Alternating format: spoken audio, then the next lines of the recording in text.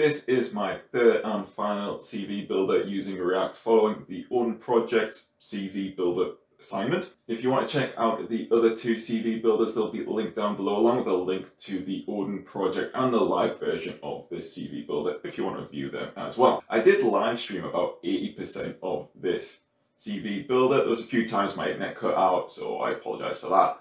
But it was really fun getting to know a few of my viewers and just chatting away, and it was quite nice coding live. It was a bit of a struggle at times. If that's something you're interested in doing, or coming along saying hello, or just watching me struggle and question my entire life, that's fine.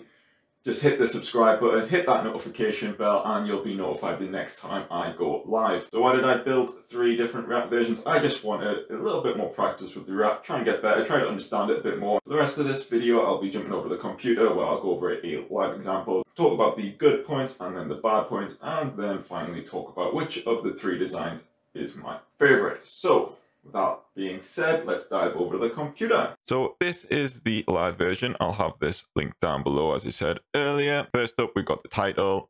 Then we've got this little section for customization. There's this drop down where you can select different elements of the CV, which you can personalize. So you can update the font. I've put in a few different fonts there, font sizes, bold, italic, underline, and also a color picker. So I thought that was a really good way to do it. I'll touch a bit more on this later. Then we've got this kind of outline border, and that's all the CV. So when it gets printed, that's what's going to get printed out.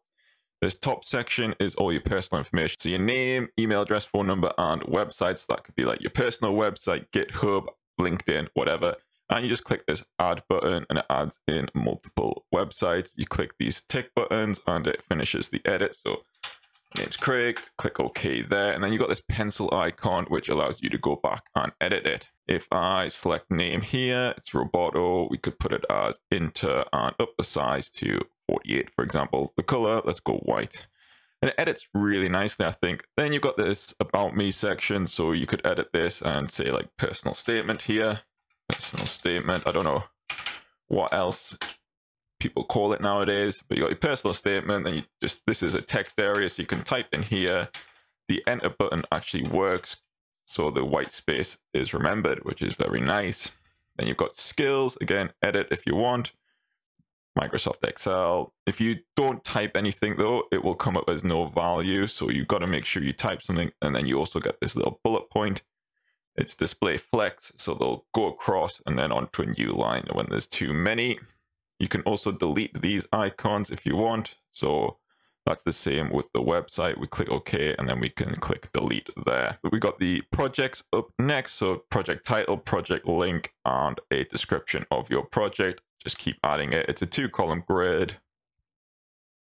The add button works quite nicely. You can delete these sections if you've added too many. Career, again, very similar. You've got job title, you've got date, company, and job description. The date, unfortunately, is just a text area, so you can write the date how you want. I did want to have kind of 2 date inputs, but rendering it got a little bit difficult, so I just went with the 1 text area there. And again, add it, you get your second job, third job, so on. Education follows the exact same principle there. You got your subject, dates, your classification or grade, the institute of your education, and a description. Add your references, how many you want. Again, 2-column grid there, and delete them if you've got too many. And then finally, this little plus button at the bottom is to add more sections. So you can add in the personal info, about me, skills, projects, career, education, references.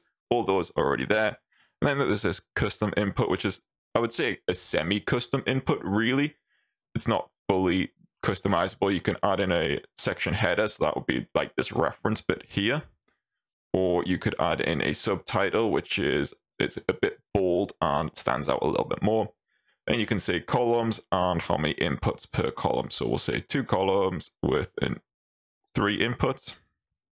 Click add, and then there we go. So that's our subheaders. It's a little bit bolder, and then you can just type in here. Within each section, you can also delete it. So this big red bin will delete the section.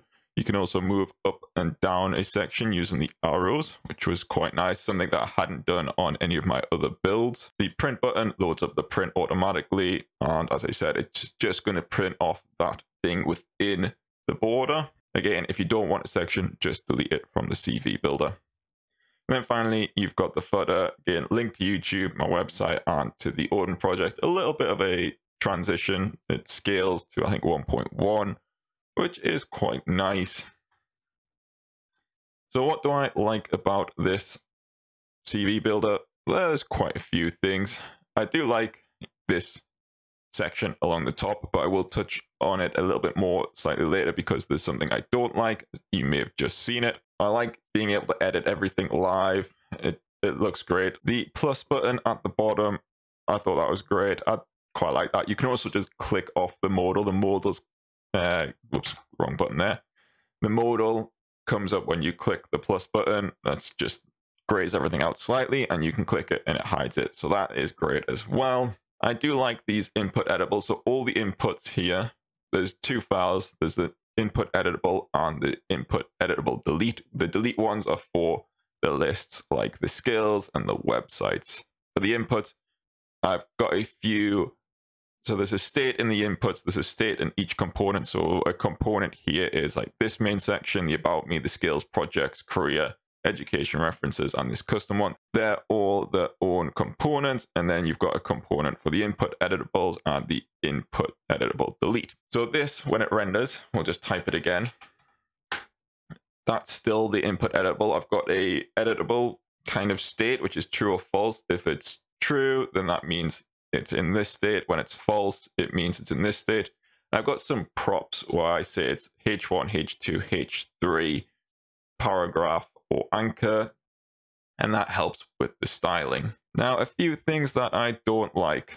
As you can see, as I'm scrolling around, there's a lot of hover animations going on.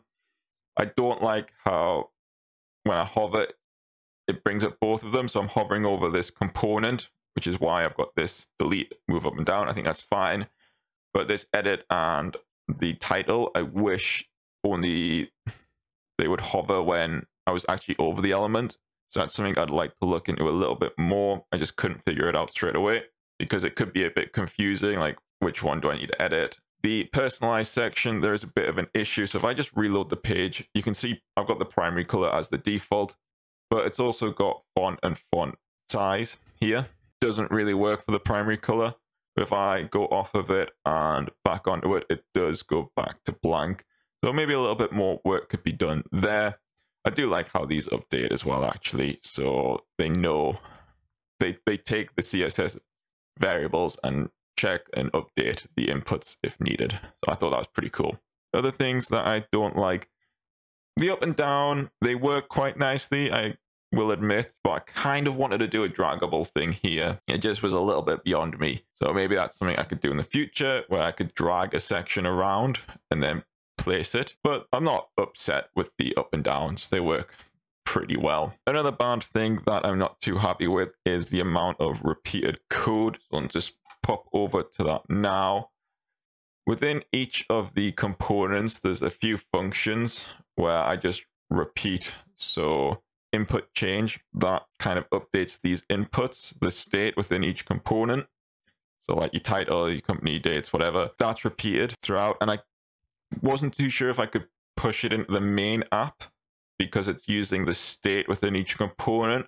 So I was a bit iffy about that, but there is a lot of repeated code. So it could do with some tidying up, I think. So input changes in all of them. Add to array is mostly in them, and same with delete from array. There's a few things that could be improved there. Similarly, with the input editable, there's a lot of if statements. So as I said, I've got this props type where I say H2, H3, paragraph, anchor link. There's just a lot of ifs, and then similarly, if it's editable and what type of input I want. So it could be text, email, or text area. And that's the same thing in the delete. It's basically a copy of the input editable. So a lot of duplication, which probably is a little bit redundant. And then finally, there is a bit of a bug going on where, let's just say MSXL, I'll just fill this in briefly, add in a few more of these, HTML, CSS, and JavaScript, for example. And then I'll just say SQL here. If I delete this section, so the JS one, it doesn't really remember that the value was false for editable, and it goes to the same state as before. I think that's, oh, I think it is okay, but it's a bit annoying for a user, say if they create a list and then they're like, I want to rearrange them. So you delete an element, it kind of forgets what's there. Again, if I delete this, it will go to SQL, but it didn't remember that it was already editing. And that's the same thing on these kind of projects and all the input sections here. So project weather app, for example. Let's just click that. Oops, google.com, because Google tells you the weather app. Okay, so I've made this input. It looks fine. I don't want this second one here. Oops, nearly deleted the entire section. I will show you that as well. Delete that, and it's gone to this editable state. It does remember some of the inputs. That's fine, but not ideal. As I said, I can delete an entire section here. Boom. It works fine. I was really impressed about adding and deleting sections. So I'll go over that briefly now. What I've done, I've created a few states in the app. I've got the options, so that's personal info about me. Those are all the ones I could do. I've got the current view, which loops through on load, and it loads all the inputs. And then components, that's to do with this component option. So when I select it, it will add in one of these. Now, out of the three designs, I would say this is my favorite one. The first one, it worked very nicely, but it was rather basic, just with the side-by-side view. The second one, I did like using router DOM. I probably need a little bit more experience on that because I have had issues trying to publish it to GitHub. It doesn't really recognize the correct links, so there's some work that needs to go on there.